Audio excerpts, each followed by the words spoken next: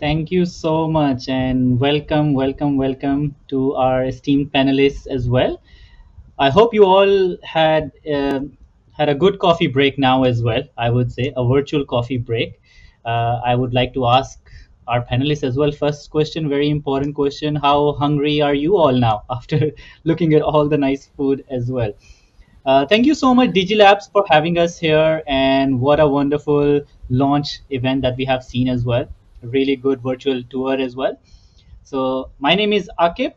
I'm the country manager for Sustainable Living Lab, and what I generally do is I'm a consultant and I work with public, private, and people sector to create digital skilling programs.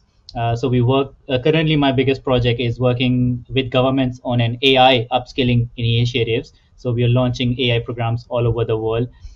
And also, of course, working with Digilabs, we have some of the programs that you will see in artificial intelligence and cybersecurity as well. And for other programs like data science and digital marketing, we have some of the partners over here from different companies over here as well. So to what I would suggest is, of course, this will be a very open-ended, very honest session as well. We would request the participants here to ask any kind of questions, be it career-related, work-related, or passion-related in terms of what you want to do ahead as well, and we would try to answer most as we can. So I would pass on some, so we can get started with some introductions. So maybe I will pass some time to Miss Ernie. Over to you. Hello, everyone. This is Jenny from Code Asia. Good to see all of you here today. So at Code Asia, we build communities and software because we believe that coding is the superpower that anyone can have. Regardless of your industry or the area of impact they are interested in, there is something that technology can do to help you create positive change in the world. I think as a Hainanese myself, I'm also very proud to hear of this whole story about how this iconic brand, Kalini, is going digital and international.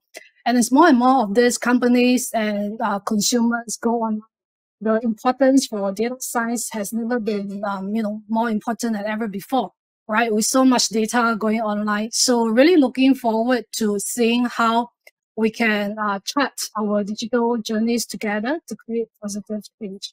Back to you, Akib. Thank you so much, Miss Ernie, as well. Yeah, we'll discuss more on the digitalization efforts, and hopefully we can connect back as well in terms of what we can gain and we can learn, and especially the participants can understand from it as well going forward. I will try to pass some time to Mr. Victor for an introduction. Hello, everyone. Victor here. So I founded the social enterprise Hatch. We do digital skills training and digital projects. I think none of these are really new stuff. But I think what Hatch really cares about is how can we make digital opportunities more accessible. That I think what got us started is realizing that opportunities to learn digital skills it's not always that equal. And that was what made us start the company.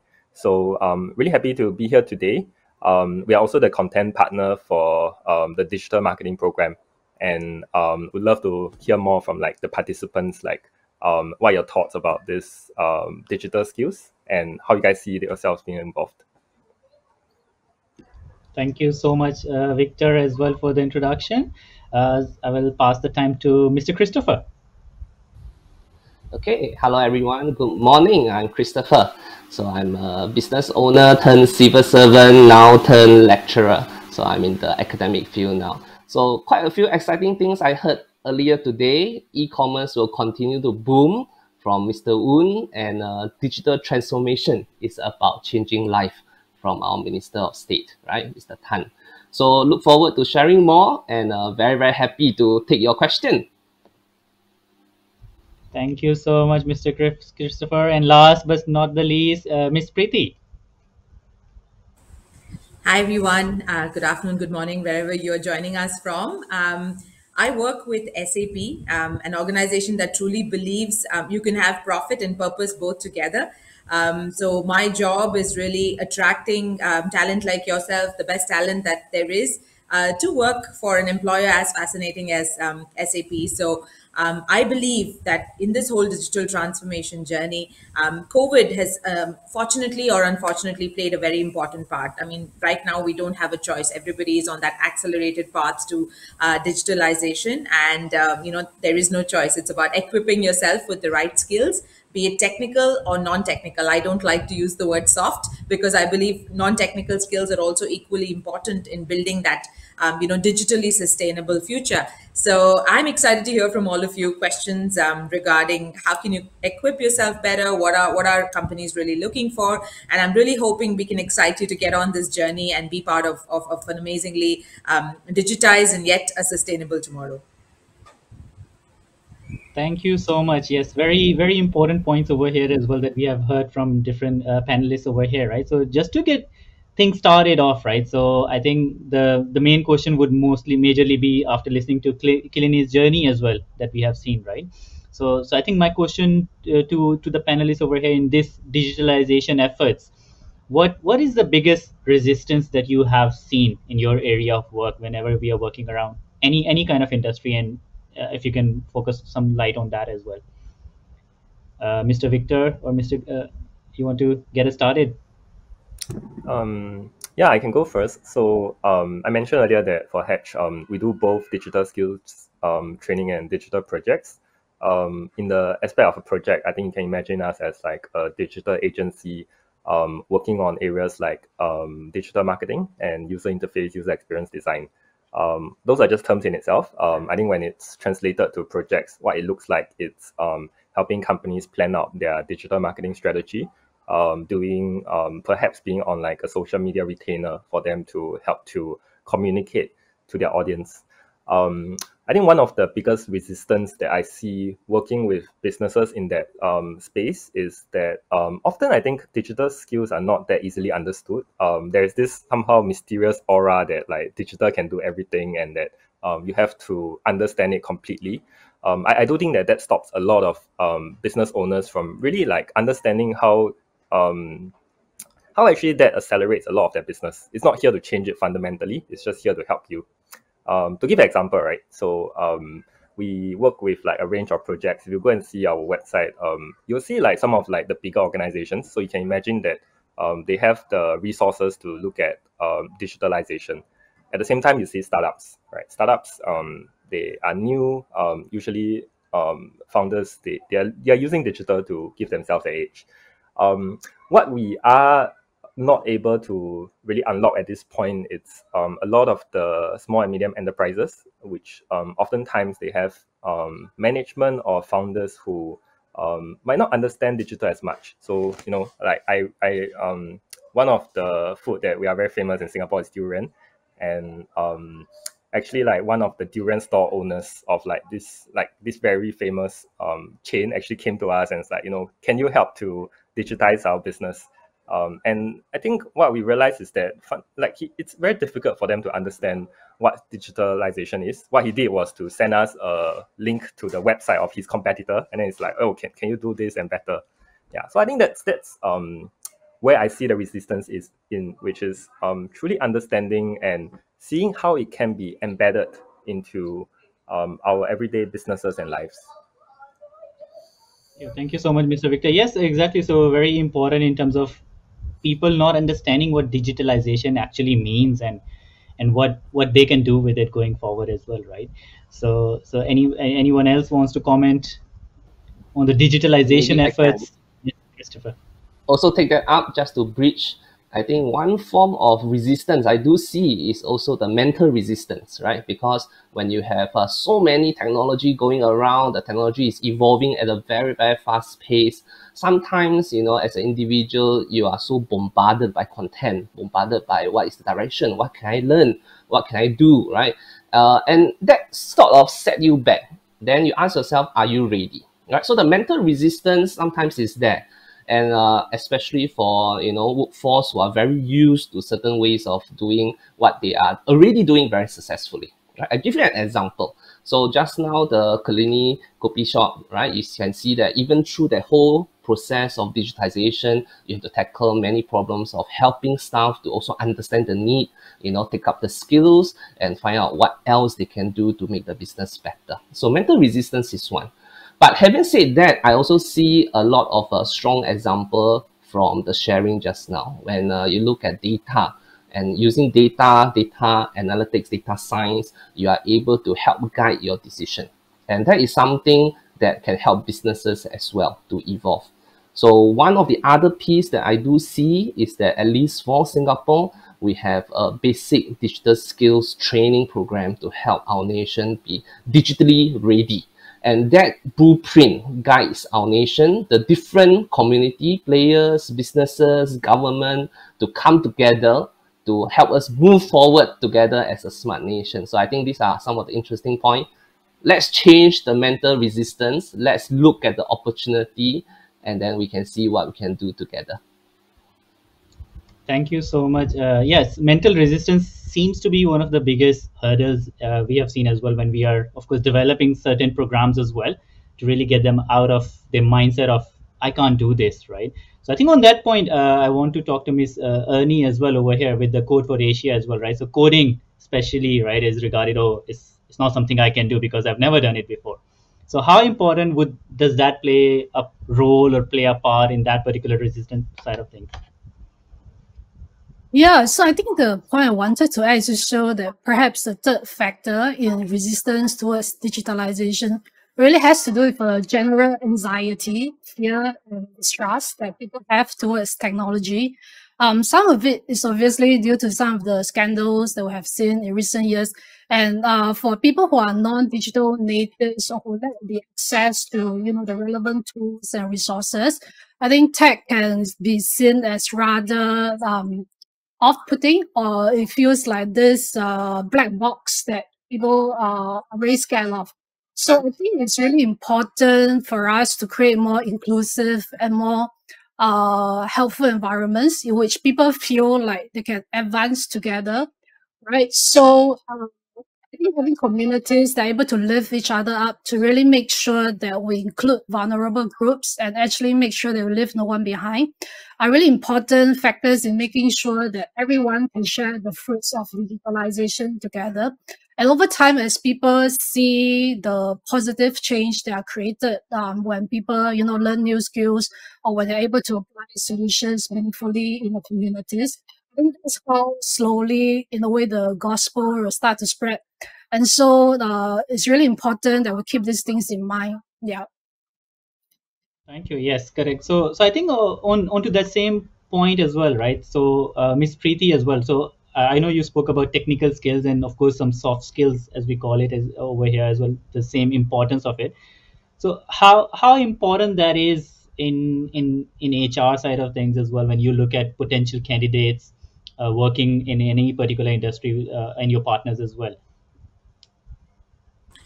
So I think the trend is now shifting, right? So everybody believes in a culture of lifelong learning. So it is hiring for attitude rather than aptitude. So most HR professionals, and I'm sure I speak for the industry, the people believe that skills like technical skills you can coach, but there are certain non-technical skills that are very critical. And like I said, with COVID, this whole digital transformation or acceleration has been so rapid that it requires certain key skills, in my opinion, right? So one is, of course, being extremely flexible and adaptable, because we all know how life was, how they call before COVID and after COVID. Things have changed dramatically, even with just Kilni, right? You've seen earlier it was just walking into a coffee shop and getting a cup of coffee. Now it's all about, have I worn the mask? Do I have the right? So there are a lot of things that have changed. So people prefer to go to an online model where you're ordering things. You have things at, retail, which is now on your phone. You have even doctor appointments are now being done virtually. So that's the shift that the world is getting into. So what does it take to be successful in this sort of an online world, right? In my opinion, three things. One, being extremely agile and alert to the fact that it's no longer just, you've done, I've learned, I've have my degree and I'm done. It's cultivating that sort of culture of constant learning. It doesn't have to be full-fledged programs, but constantly looking for opportunities to learn and keep abreast of the latest technology trends. So that is something that's very, very critical. Two, COVID has ensured that the world is a much smaller place. Though we've not been traveling, hopefully with travel opening up, we will all pack our suitcases again. But with travel not being something that's been present for the last 2 years, we've all learned to work from our laptops. We're working with countries across the world. You're speaking to colleagues, people across the world, and that gives you an opportunity to build more productive and collaborative, a network just by your attitude. So that involves being accepting of other people's cultures, being having a strong online presence, the ability to build collaborative relationships for a successful outcome. So that is again very, very important. And three, the ability to see the bigger picture. Everybody wants to look at someone who takes ownership and responsibility and looks at the bigger picture rather than saying, hey, this is my small pie and this is what I'm going to do. How does my pie fit into the larger scheme of things? How can I contribute? How can I make a difference? Those are some things that, are very, very important to be successful in this sort of a hybrid world where we have, a virtual setup and, an in-person setup. So in my opinion, these are three very, very strong skills that most companies sort of look to have, along with, of course, the technical expertise that we've all been speaking about. Yeah, very, very important to stay on this being agile and being alert on what's new technology coming up as well, and definitely can side with you on the last point as well in terms of people having the skill sets or mindsets in terms of thinking what is the bigger picture, why are we doing this, rather than being very specific in terms of your trade and your roles and your tasks as well. So we kind of lack that, and I feel we need to prepare for the future already as well. So I think on that point as well, I think the desire to learn aspect comes into play here as well a lot, right? So we go to our universities because that's the general pathway, but then now looking at the new world as well, that we see that that's not the only skill set that you require. Being an engineer is not the end of it. After becoming an engineer, you need to start learning, collaborating, communicating with, showing your slides in such a way that a non-English speaker can understand as well, because they are decision makers around the world right now. Previously, we were not exposed to that because we would only reach out or find people who could speak English or have a common language at least at that end. So I think on that desire to learn, and learning never stops aspects of it, right? So Mr. Victor, you want to shed some light on that aspect in terms of what do you see around you? I think like when it comes to digital education, one of the things that I'm seeing, which I think might be useful to some of the people here who are deciding whether to sign up. A lot of people ask me like, what's the important digital skill to learn? Because there's so many options, right? Even in Digilabs, there is 4 options, and today there is 2. And I mean, the disclosure is that Hatch is the digital content, Digilabs content partner for digital marketing. But I actually would say that the distinctions between the different digital skills are not as big as it might seem. They are not they're not different in like say like fundamental like topics as we probably imagine in like different like subjects, right? And for example, like in digital marketing, a lot of it in the marketing analytics part has to deal with data. And fundamentally, when I look at applying this across different types of digital skills, what I see is that underpinning like all of this, there is the aspect of computational thinking. There is an aspect of understanding where technology can and cannot bring you to, and also there is the aspect of like ethics and responsible use of tech. And I think in that note, what I'm seeing is that it's important to understand like what is it that you want to use the digital skill for. Are you looking at more like say communicating with an audience? Then perhaps your angle is to look at it from a digital marketing point of view. Are you looking at it in terms of generating insights? Maybe that could be like a data point of view.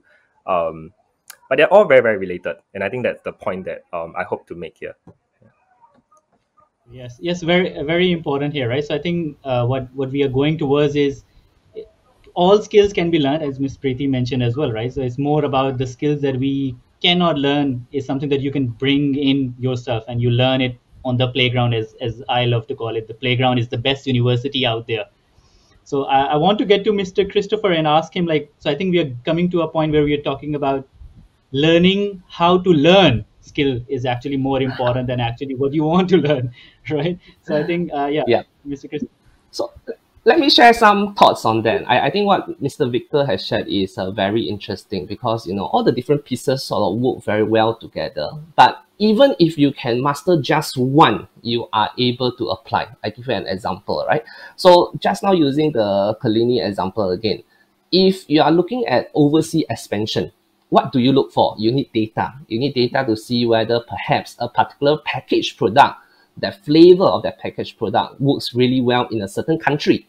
And with that data, you can start to think a little bit more aggressively. How do I then market more digitally to reach an even bigger consumer size in that market? Then you ask yourself, can I use artificial intelligence to make this process smarter, quicker, more seamless? And of course, to protect the entire spectrum of what you do, you have to then look at cybersecurity to keep your processes safe, to keep your consumer safe, right? So, I mean, with all this in mind, the question is not so much of what to learn, but are you ready to learn? Do you want to take this new step forward to sign up, to try to get the skill set, and then after that, explore the very wide repertoire of where you can apply? I mean, again, I will just end off on one point before I pass it on to the rest of the panelists to share more, right? You need the skills to be able to try out new ideas, right? And after that, with that new idea, you can reach a newer cloud, like what Mr. Woon has shared from Kalini. And by reaching a newer cloud, end of the day, you can nuke and you can build newest success for yourself and for the company you work with. I think that is what is critical for the economy and digital age of today. Perfect. Yeah, nicely put over here, right? So I think, I mean, I just want to like catch up onto another point over here that the youth or young adults are really interested in as well, right? So we tend to do things that are very popular now, right? But again, you don't graduate today, right? You need 1 year, 2 years time, or 6 months time frame, 4 months time frame in terms of looking beyond, right? So it comes to a point where we need to think for the future and learn the skills that are required for the future, right? So when we talk about future forecasting and finding those niche digital skills gaps as well, so one, you are more employable, and two, you have the skill sets to solve some more problems that nobody else can because you have the required skill sets as well, right? So I think one of the questions also revolves around the same thing. So whatever I'm learning today, digital marketing today, for example, or data science of today, or AI of today, how valid would it be 6 months down or 2 years down the line as well? So maybe I can pass the time to Miss Ernie for some comments on this. Yeah, so I think in a way, to a certain extent, the skills that we learn today could be a bit backward looking, and it's always hard to predict what sort of skills could be relevant in the future. Or perhaps one way to think about it is simply to look at what the youth of today and what are some of the emerging groups of today are working on. What sort of habits or what sort of new changes they would like to see, because to a certain extent, those are the trends that will go forward into the future that we can try to build for. So to a large extent, I actually think that youths are in a huge advantage, because when you are trying to build the future, effectively, you just need to look to what your peers are doing, right? And then maybe for those of us who are not so young, a lot of this also comes down to actually just listening and learning together with other people from different generations. And I think it's really where some of these timeless skills that the other panelists talk about, whether it's in having an agile mindset, whether it's in being able to constantly learn new things or adapt, would be really useful. Because I think with tech especially, there are always like new technologies, new frameworks. Like even during this whole pandemic, there's been a whole huge surge in interest in blockchain and NFT technologies. And there's all this talk about the metaverse as well. So you never know what's going to come next. But if you are always curious and you are always trying to, I think, learn something new, those skills themselves will actually help to propel you into building the sort of future that you would like to realize. Yeah. Thank you. Yeah. So I think this is very again even more important. Yes, Mr. Victor. Go ahead. Yeah, I would just like to quickly jump in here, because I think this is something that that is close to heart in terms of, like, how do you remain relevant when things are changing so fast? Um, of course, like, there is the part about, you can try to forecast, right, based on the information that we have now. What's the next big thing in 5 years? I do think that, like, from my experience, um, I feel that as long as you don't stop trying to solve problems for other people, you won't become redundant. And I'm looking at it in terms of, like, so Hedge, one of the programs that we run is digital marketing. And actually, a lot of the professionals and practitioners that we work with, they are in their 50s, 60s. And when I think about it, like, a lot of them have marketing background. And what that means is that they spent a good 10, 20 years of their careers looking at how to optimize for ads in a newspaper classifieds, right? How do you put your company onto the yellow pages? And when I work with them right now, what I'm seeing is not that, they are redundant. What I'm seeing is that actually, these people, they are able to pick up the digital marketing skills, at a point right now that, they are like our trainers, they are the practitioners, they are the people that work with the clients, because they never stopped addressing the client's challenges. The client's challenge is not to put the company on the classifieds ad. The client's challenge is, I want my brand out there, and I want to be able to I want to be able to sell my products or services. So I do think that that's an important distinction. Whichever digital skills that you pick up, as long as you continually trying to apply, right? The reverse is, I have this skill, I'm going to do this work forever. I think that's the mindset that possibly would cause you to be redundant. But as long as you continue trying to solve problems, then I think you're always going to be the one who is looking and pushing ahead in whichever field you're in. I have seen that as well, right? So, for example, when we are developing AI programs, AI is such a fast-changing field. So, 1, 2 weeks down the line, all the things, the no-code tools, new tools come up all day long. But I think it brings us back to the same point of, like, what is the problem we are trying to solve here?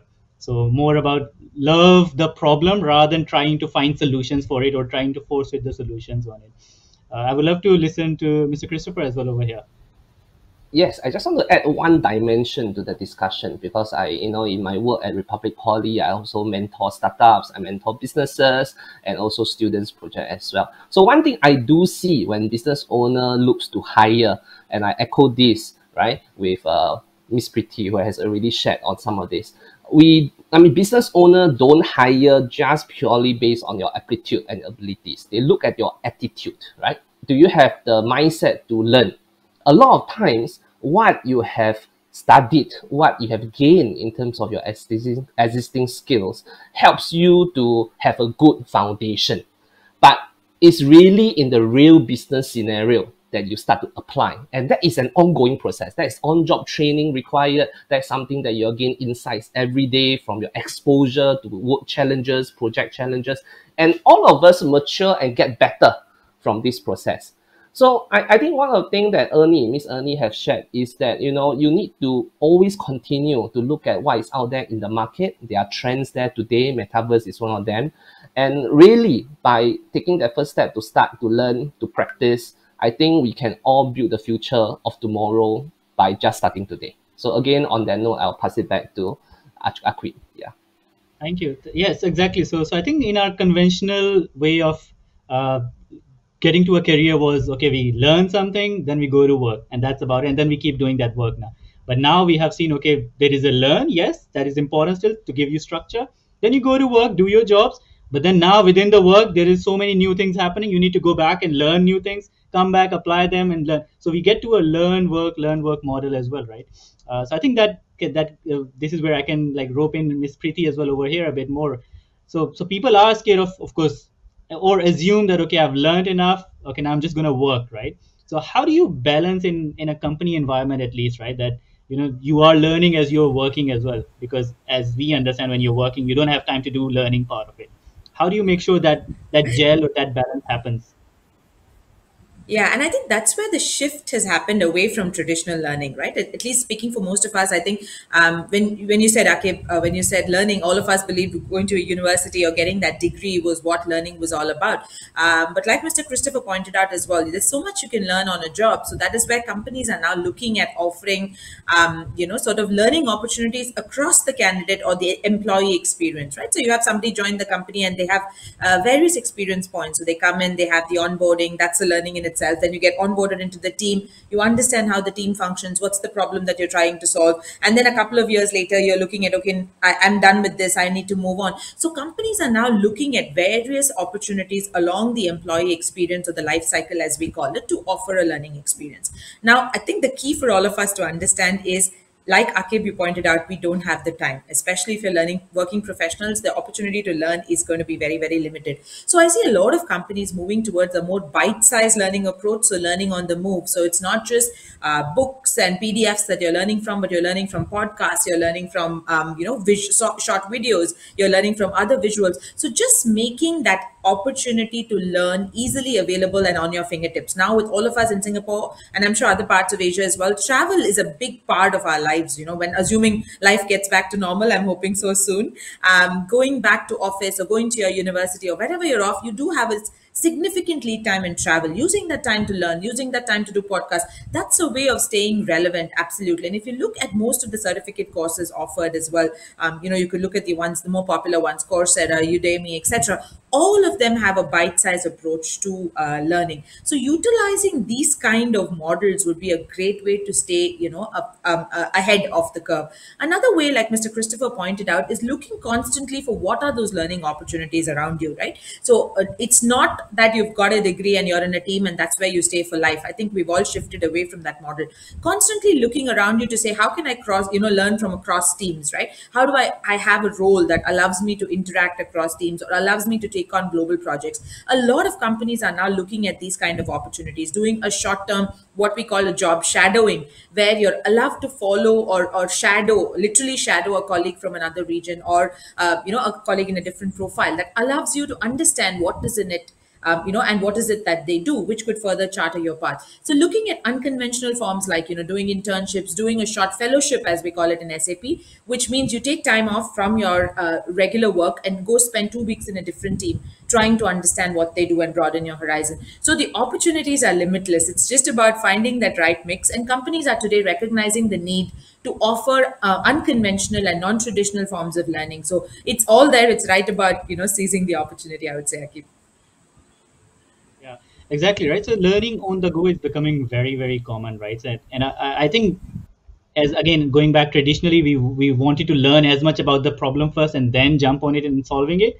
Right now we want to learn enough about the problem, jump in, and then start figuring out, because the problem itself is so complicated. It evolves along the way as well, with the passing minute right now, with the data that we have as well. So I think just wanted to bring some conversation back to Miss Ernie as well over here. So there is still a mental resistance, right? So okay, I don't know much about, for example, data, and then is my data going to be protected and all as well, right? So with the new technologies coming in, we see it as a black box and we get scared. So how do you get over that particular resistant part of it as well? How do you embrace it, Miss Ernie? Yeah. I think the first step really just begins with trying things out, as some of the panelists have shared before, right? Because I think the cool thing about technology is also that your computer's not gonna explode, right? So as you try out new models, as you enter the code or whatever, you can actually see the results of what you are creating, and that feedback is a really powerful tool that you may not be able to get as applicable as in other learning scenarios.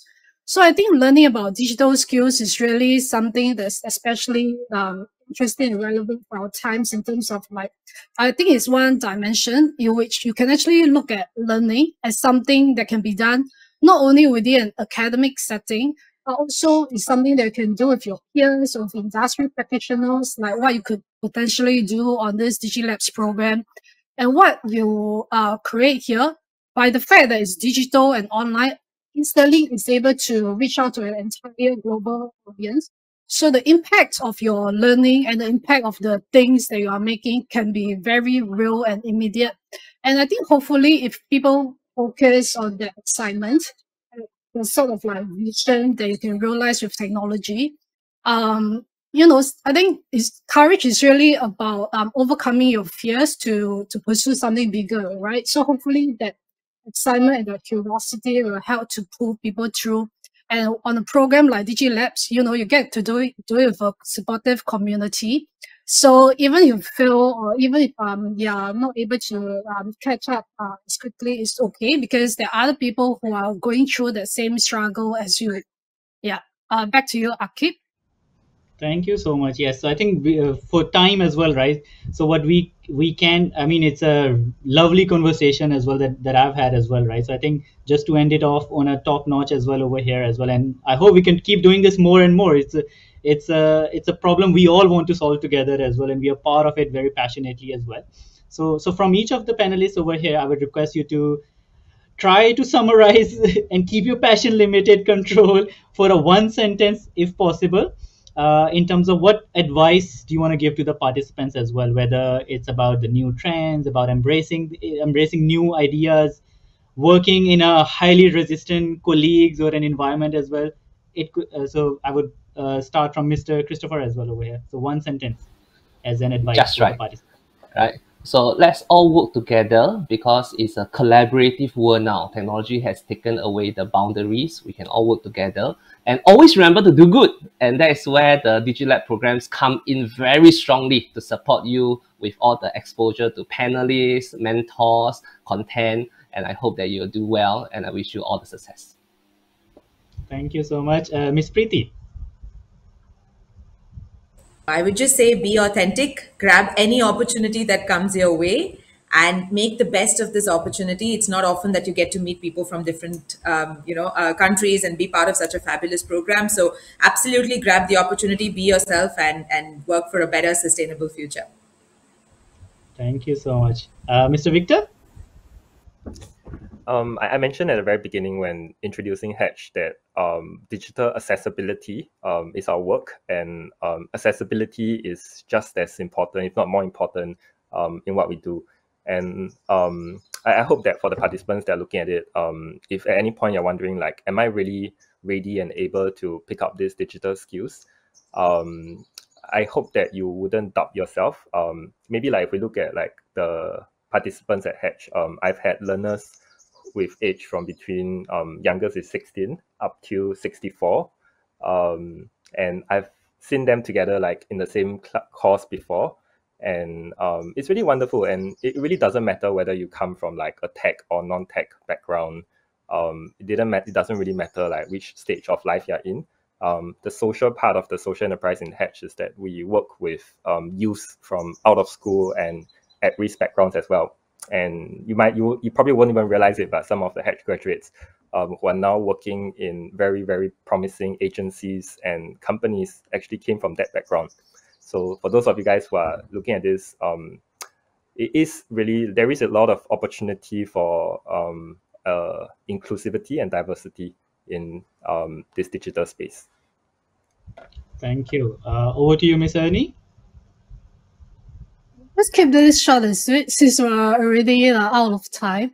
So if you're curious about the correlation between bubble tea and tea, amongst bubble tea and coffee, amongst other data problems, you can take your first step with DigiLabs data science program, and I hope to see you there. Yeah. Thank you so much. Yes, the project-oriented approach, solutions, creating a social impact project approach of DigiLabs programs itself, I think that really allows you to dip your toes in to really know what is out there and how you can utilize it for the maximum need, right? So with all that, thank you so much for all of your time over here as well on a Saturday morning, Saturday afternoon now, and Kilini making us hungry as well. So we hope we can get together on a Kilini stop somewhere, right? So now with things opening up, at least in Singapore side of things. So thank you so much again. And thank you so much, DigiLabs, for giving us the opportunity to share our thoughts, our opinions as well, and to work with you as partners and collaborative partners going forward as well. So I'll pass the time back to our nice MC over there. Back to you.